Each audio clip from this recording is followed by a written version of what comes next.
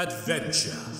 Escape a dungeon dark, dive into an ocean deep, or discover a planet unknown. There is only one rule. Always choose your own adventure, bros.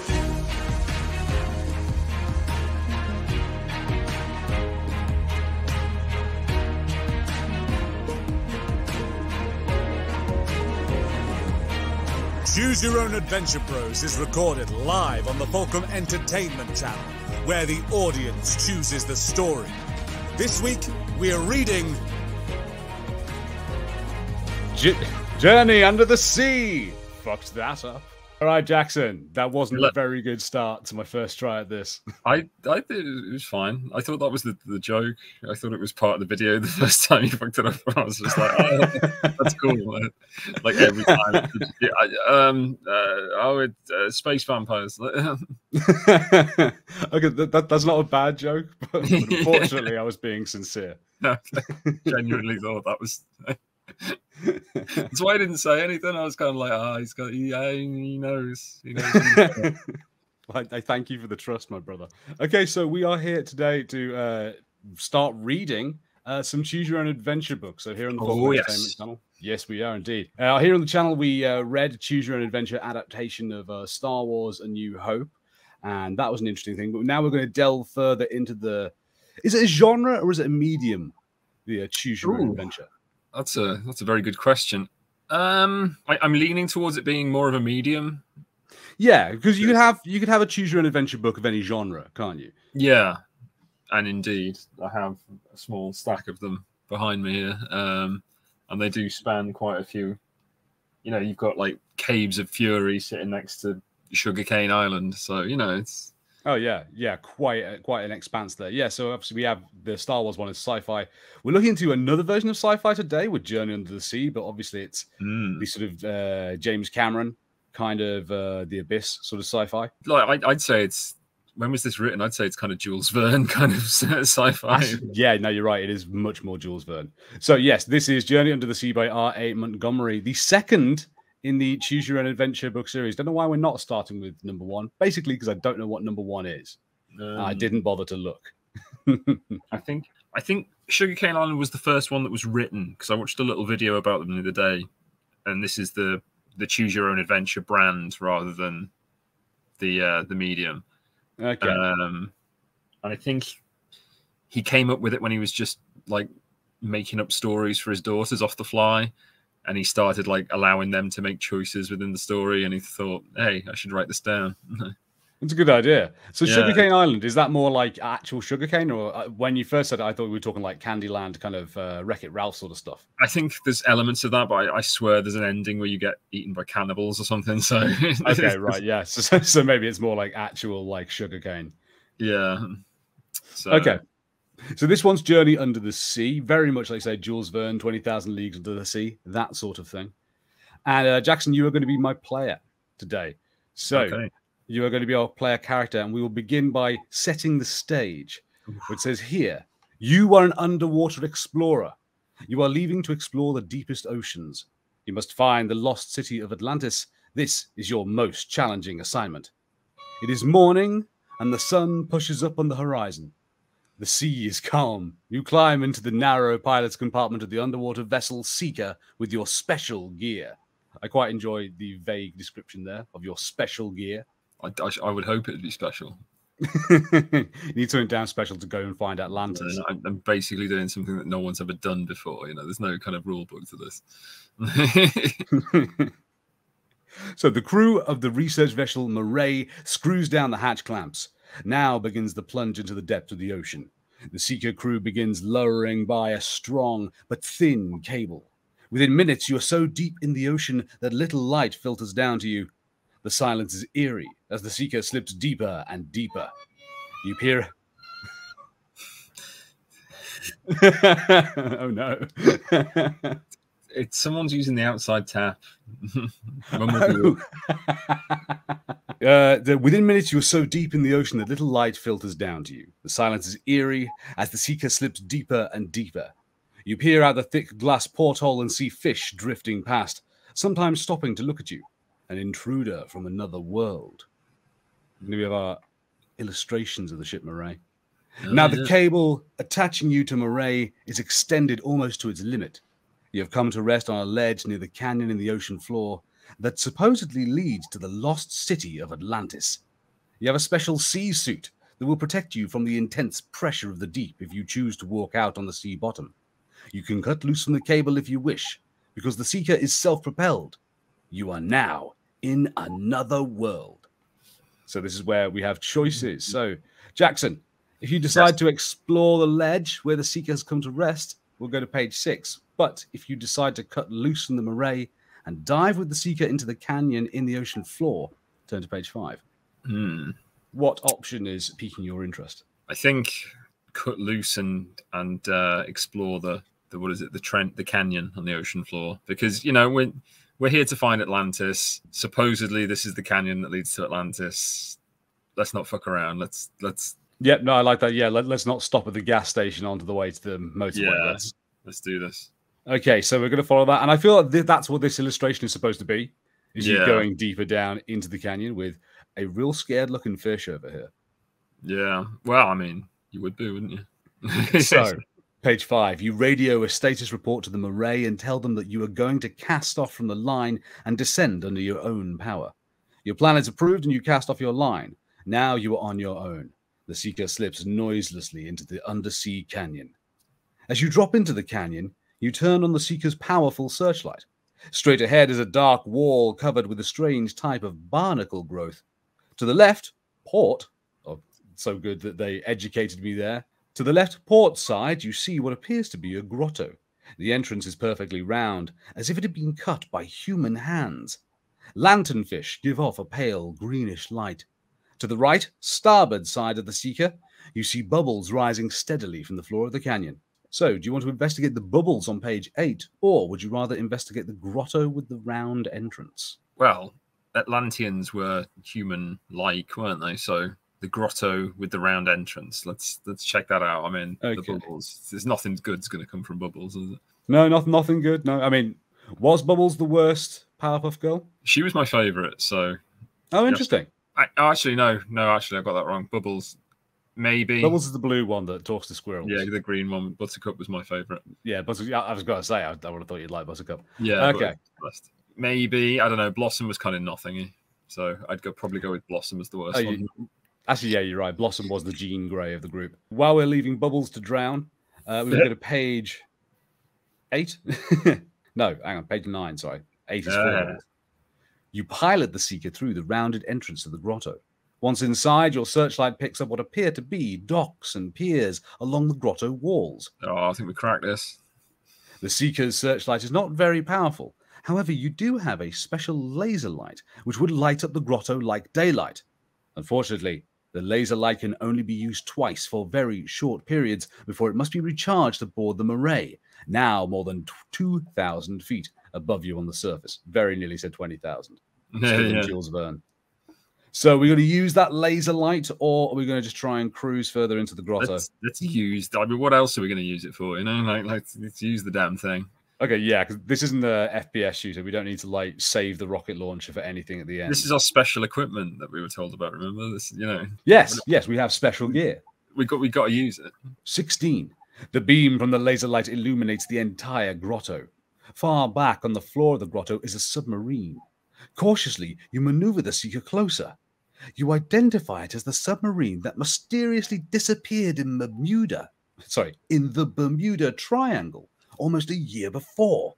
The Bermuda Triangle is more than 2,000 miles away. The submarine is apparently not damaged, but it is covered with a slimy algae. Beautiful fish swim around it as though it is their own special prize. Then you notice that the main hatch is free of algae. So presumably they're suggesting that it is being used more regularly. Yeah. When they say that it went missing in the Bermuda Triangle, because I kind of suspect all lost submarines are being Nazi submarines. I mean, well, it's possible. What are our options here? Go into the submarine on page 29 or cruise on through? So this feels a little bit like a sort of cowardly decision to me if we kind of don't go into the submarine. Yeah, I mean, I kind of think this is like, I mean, this is another question, isn't it? This is another mystery in addition to the mystery of Atlantis that we've got now. Like now we've got a submarine 2,000 miles off its last known position. Absolutely. With a suspicious door. I think we have to. Yeah, and you're absolutely right. It ties together two historical mysteries, doesn't it? It ties together the Bermuda Triangle and Atlantis. Okay, yeah, we've got to see if we can wrap this all up in a bow. So, to page 29. Yes. Big fish. I feel like that was an ending we just saw. Oh, we just cruised past an ending there. 29. The submarine is indeed mysterious. Thanks. We already leapt to that conclusion. Yeah, the mysterious element came across. You now have on your sea suit and you open the hatch on the conning tower and enter the sub. It is amazingly clean and in order. There are no signs of life, but there are also no signs of struggle or trouble. In the control room, you see a piece of mystifying equipment that just doesn't belong on this sub. Wonder what's that going to have been? Like, again, this book, I think a lot of these books, because they're so short, they have the most vague descriptions. Yeah. Like special gear and a mystifying piece of equipment. Yeah. Like, that could be anything. Yeah, it could be an Atlantean dildo for all we know. Yeah.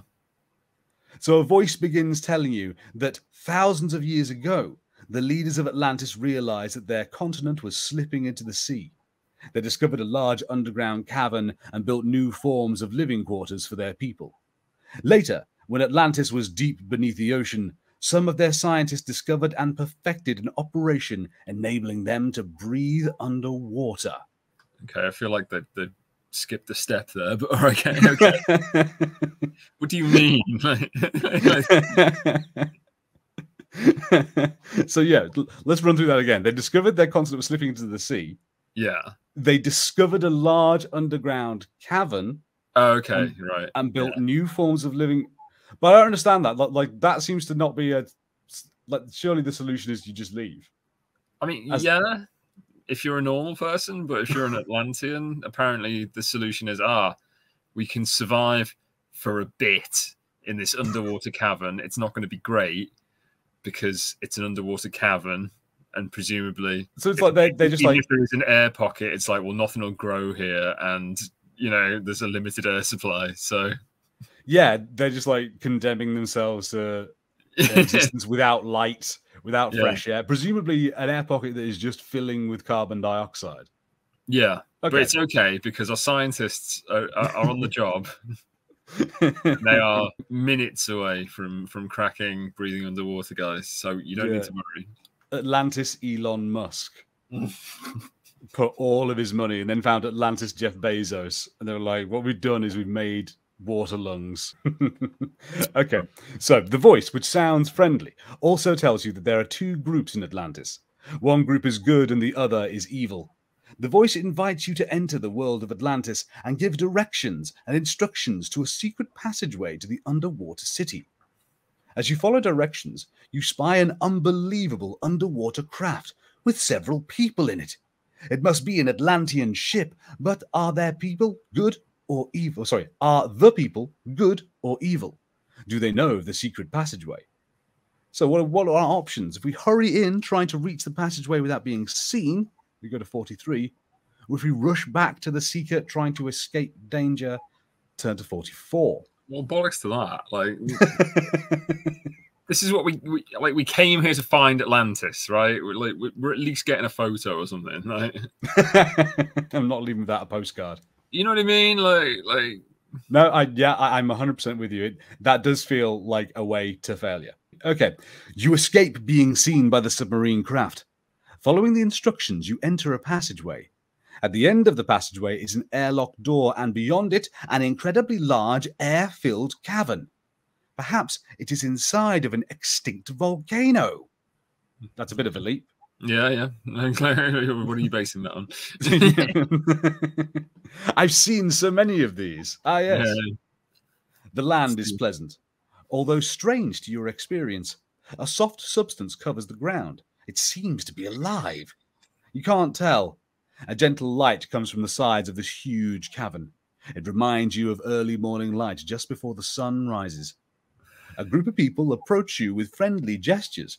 They are wearing simple clothes, much like the clothes people wore in ancient Greece.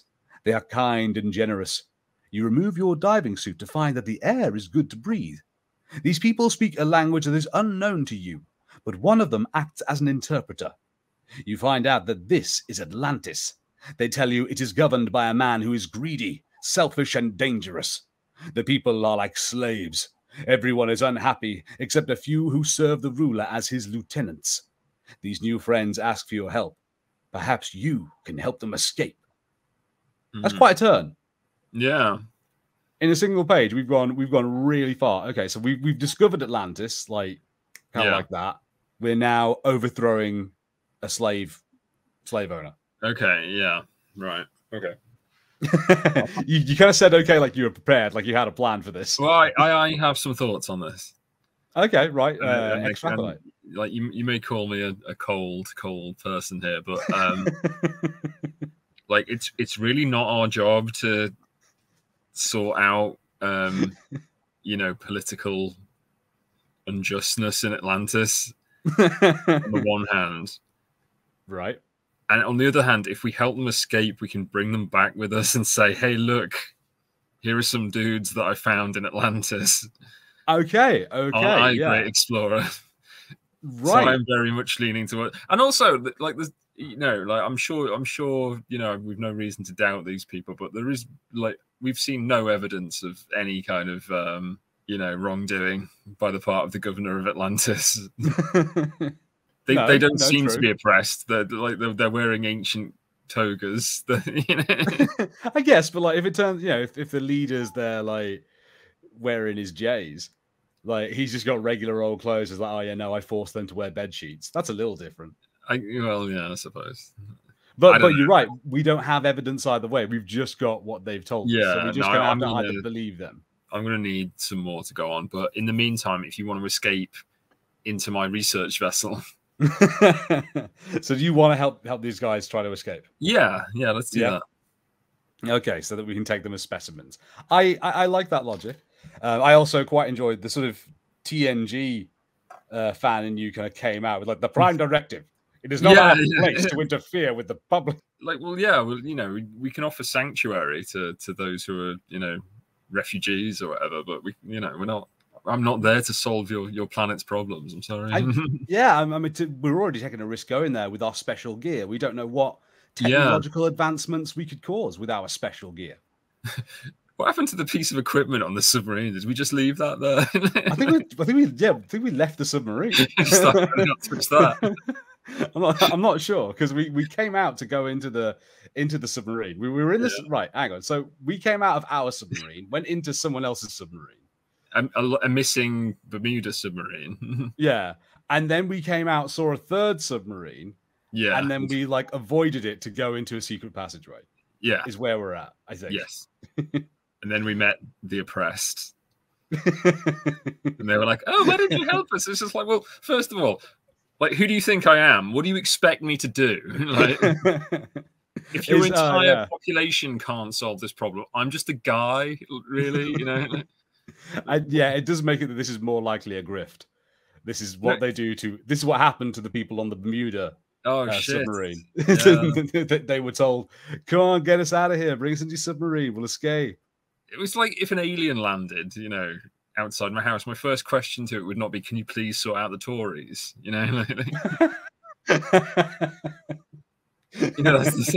just wouldn't. They've got this leadership debate going on, and then the old guys I don't like either of them. Like one of them's a weird cheese woman. Okay, so page 61. The problem is, where did they escape to? The king is in charge. He rules the world below the sea, and his spies are everywhere. The only answer is to devise a plan to capture the king and put him in prison. Is it? Is it? Because my submarine is like right there. No, this book is adamant. You are not kidnapping these Atlanteans for your own purposes. Right. The people are frightened. Some citizens tried to revolt years before and are still in prison. Right, the king well, is smart. So you've done this once already and it failed. Yeah. Oh, oh yeah, yeah. But we'll do it again this time, right? No, because this time we've really studied the plans. It's exactly the same as we did last time. They'll never see it coming. Oh, God. Well, use this guy. He just arrived. Seems like the perfect leader. To be fair, this is very much. It's very much of a game plot. There's a lot of video games that have this exact plot.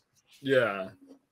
I don't know. In games, there's usually some implication as to why they'd trust you. You're like, like some badass fighter guy or something. And this, it's just like you're literally just a guy who's just shown up.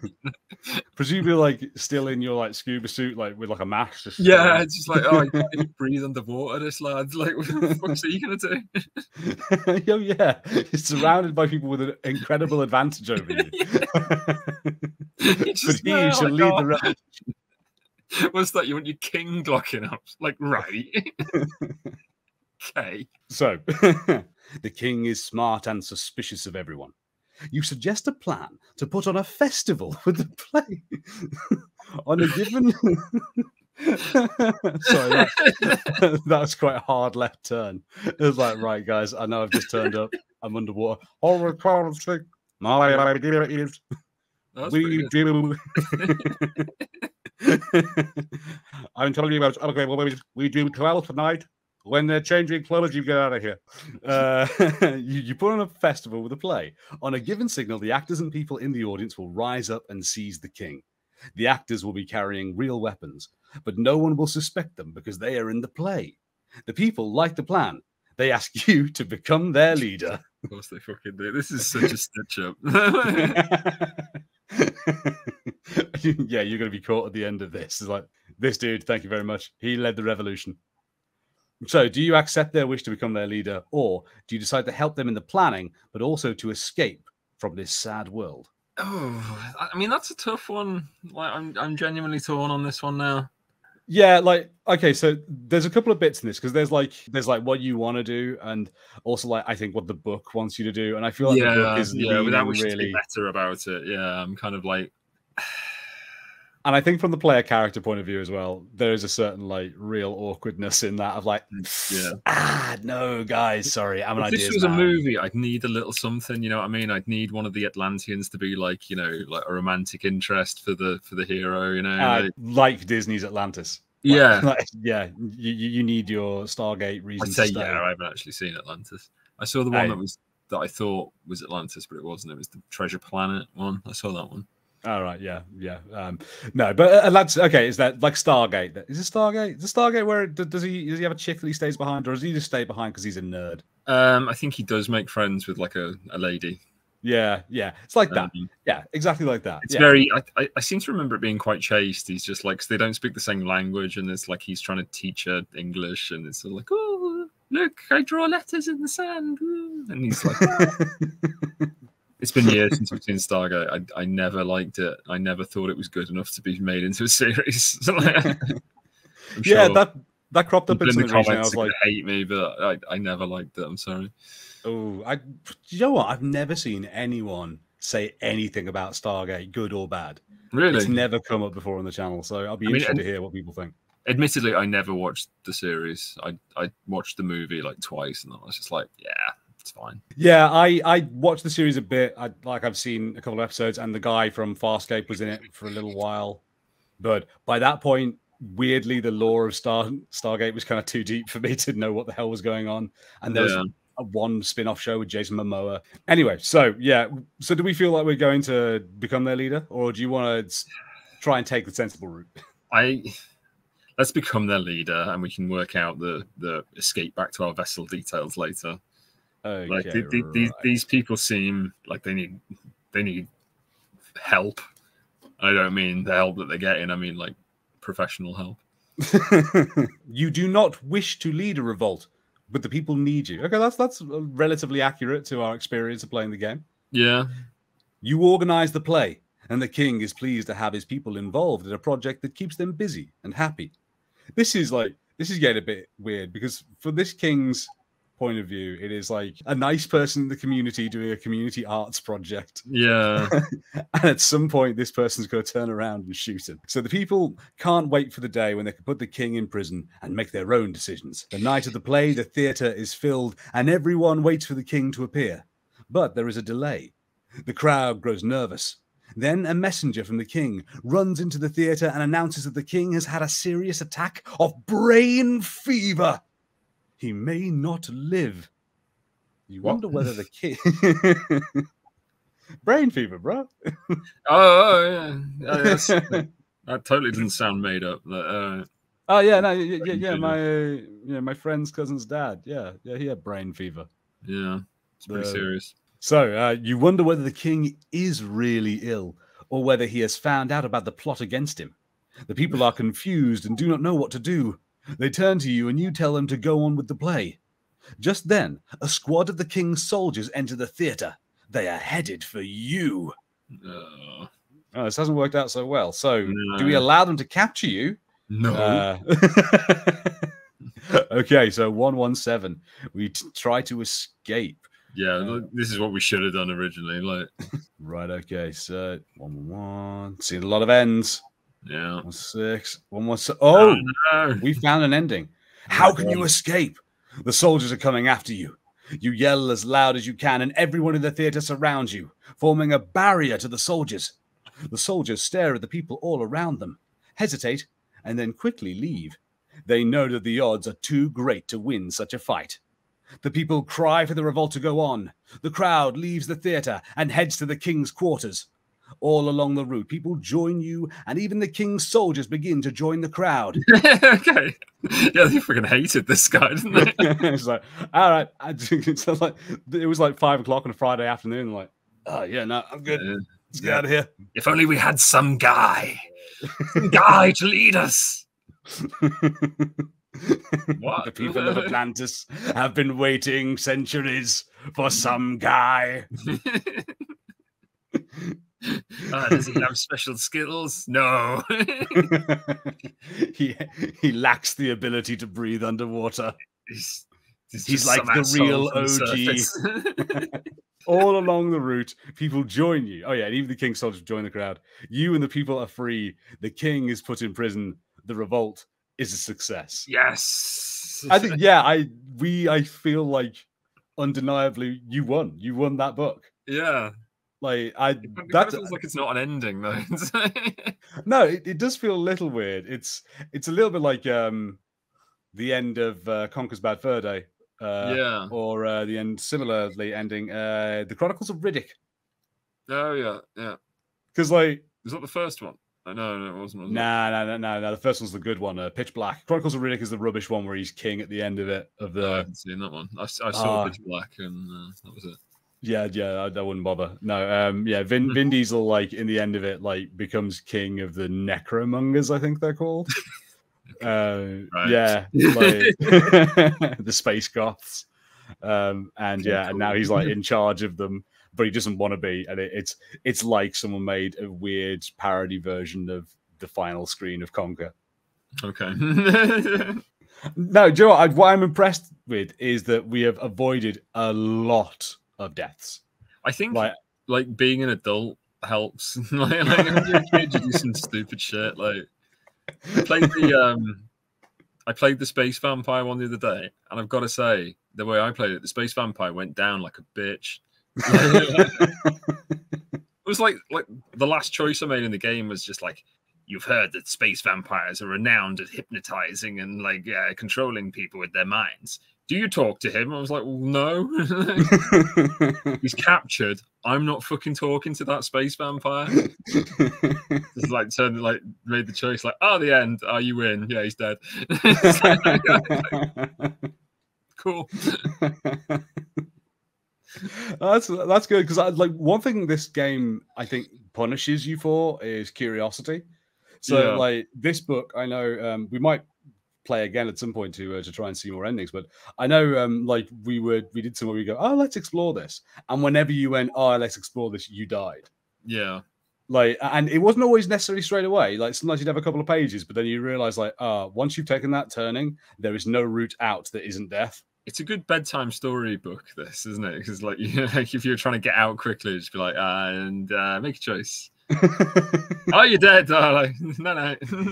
If you get a bad ending, that kid's just like, what? I've just been ripped off. What the fuck is this? We said we'd read it to the end. You made the choices. Here we are. You're dead. No. It'd be quite good, especially like if you have the ones like the Star Wars one that we did on the channel already, where one of the earliest endings we got was you just go back to the farm and stay there. And what did you learn, kids? Do what you're told. Well, that I think has been a fantastic sort of taster of what the Choose Your Own Adventure Bros can be. Yeah, that's really good. So next time it'll be really fun that we go live, and we'll get some people in the chat with us as well, influencing our decisions. So we might not get to happy endings so easily if people in the chat are curious about what we're doing. Yeah, is that what you?